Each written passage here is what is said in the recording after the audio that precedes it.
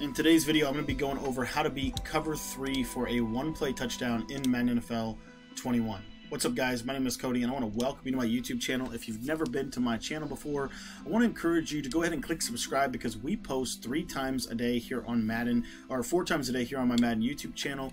Different tips, strategies, and tactics that you could use to be able to improve your game in Madden NFL 21. Alright, guys, so the play is fade stops. It's found in the Arizona gun trips formation. And all you're going to do here with this play is you're going to take your left side receiver, you're going to put him on a smart routed out route. And what you're going to see here is this play is going to absolutely torch cover 3 over the top for a one-play touchdown in Madden 21.